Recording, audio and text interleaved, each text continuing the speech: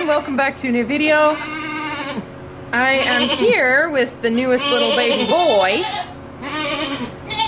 and I've decided to name him the Cisco Kid. Hey, Cisco? Is that your name? Alright, Mama, you can have your baby back. Yeah, I decided to name him Cisco because I thought it suited him. And the Cisco Kid was actually a show that my Beppe, which is Fries for grandma, usually in the Dutch language you say oma, but in Fries you say Beppe. She had a DVD set from the Cisco Kid, which is a relatively old TV show, and it was just about two,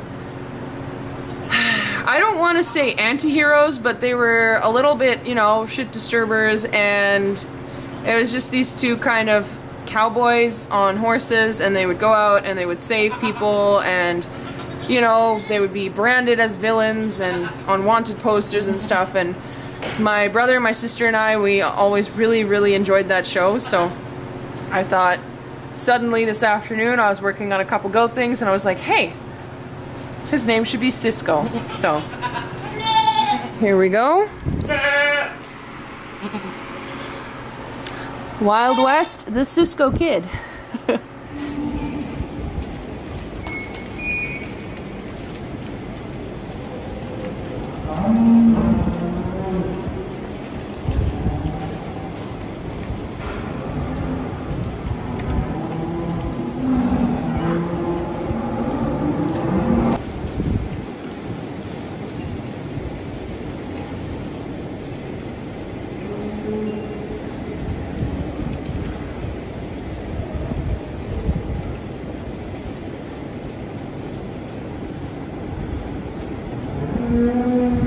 Go on, it's milking time.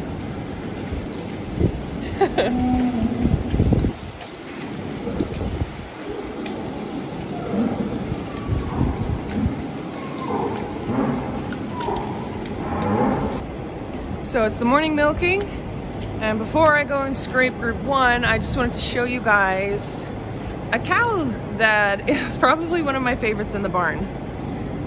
So this is 1191 Beyonce, and she's one of the best cuddlers in the world.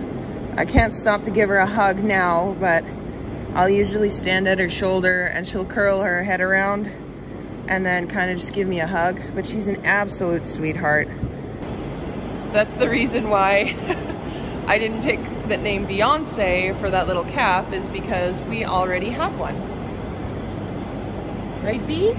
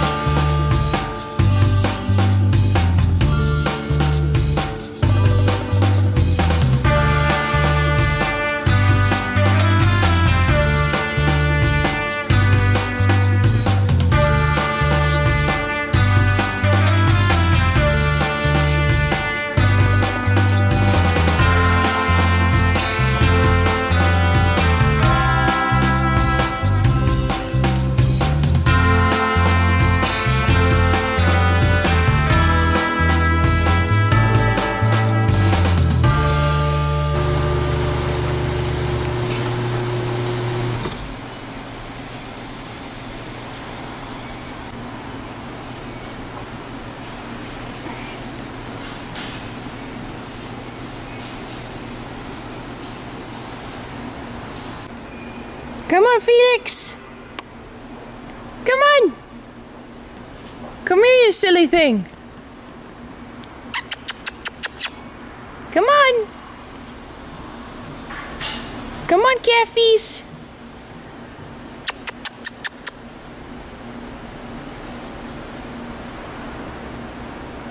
Oh. Let's see. That's Felix right there. Oh, she gotta stop the itch. You gonna come get pets? Come here. Come here, Stinker. Oh, there she is. Look at that. Hi, cutie. Hi.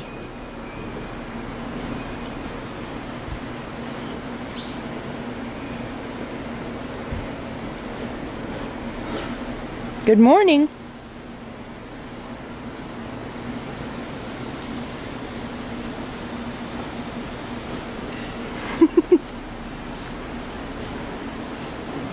So, I don't know how many days later it actually is from the original footage, but somebody has asked on a couple of my videos, a couple of you are wondering how Cricket's doing.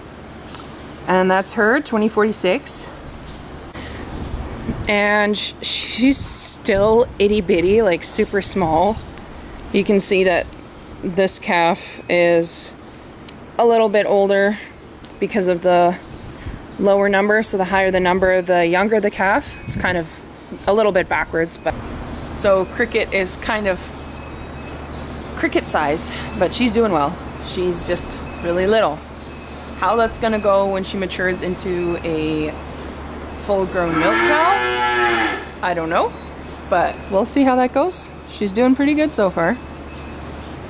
Hey, Cisco. Are you being adventurous? Hi. So, a little update on this guy. You get back in there. He ended up developing an, I don't know, I wouldn't call it an abscess because it's not that pronounced. He is too wiggly and playful for me to really get a good look at it now, but here's a picture of what it looked like on Wednesday. Today's Friday. But he developed a bump.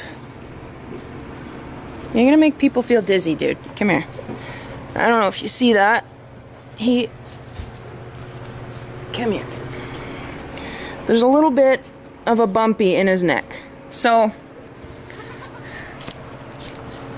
I was in contact with the vet and their first thought was CL, but it's not like a pus bump, and he's like just turned a week old, so he's much too young for a CL abscess to develop anyways.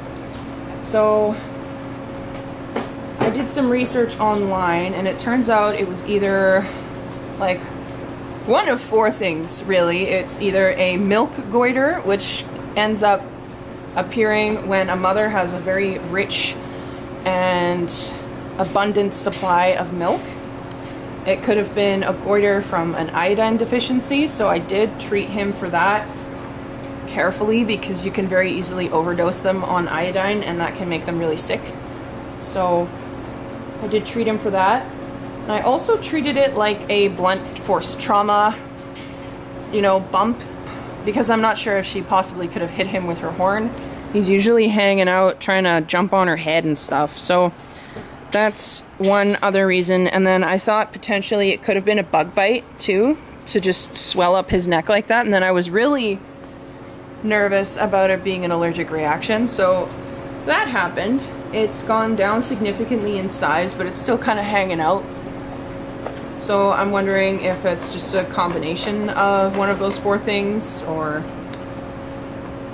yeah, so I'm just keeping an eye on him.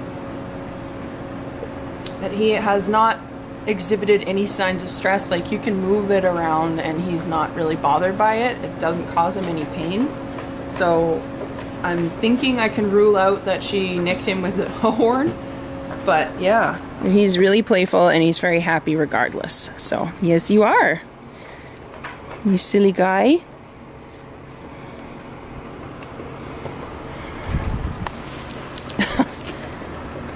Are we playful?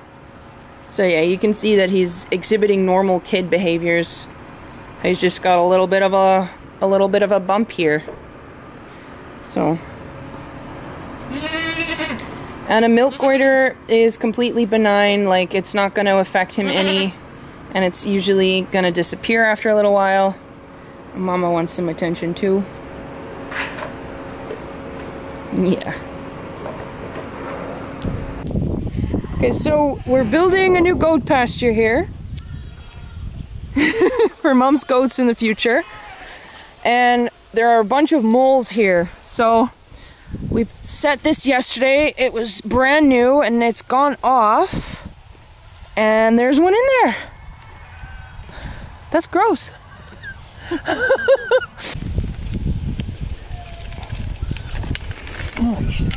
Whoa, look at the teeth. Oh, yuck.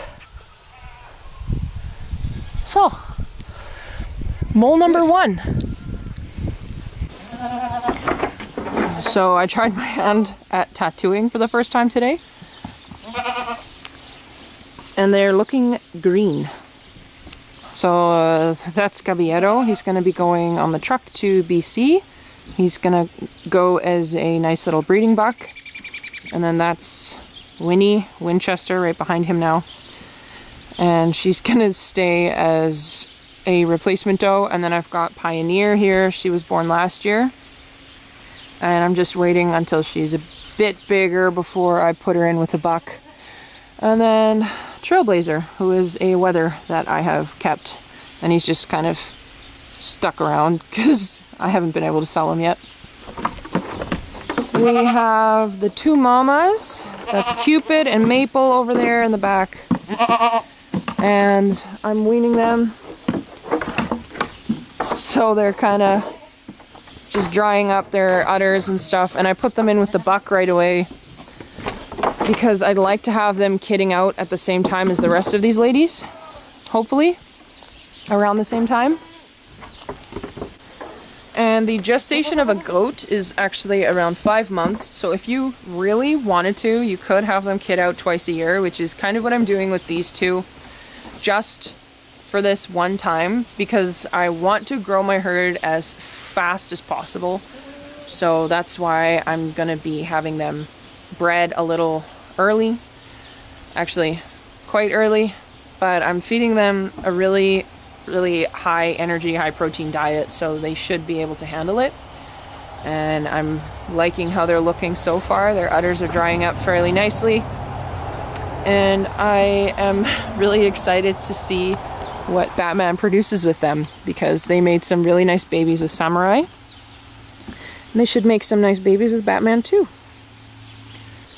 But yeah, I think that's going to be it for today's video, guys. I hope you enjoyed it, and if you did, please like and subscribe and share it with a friend, and I will see you guys in the next video. Bye.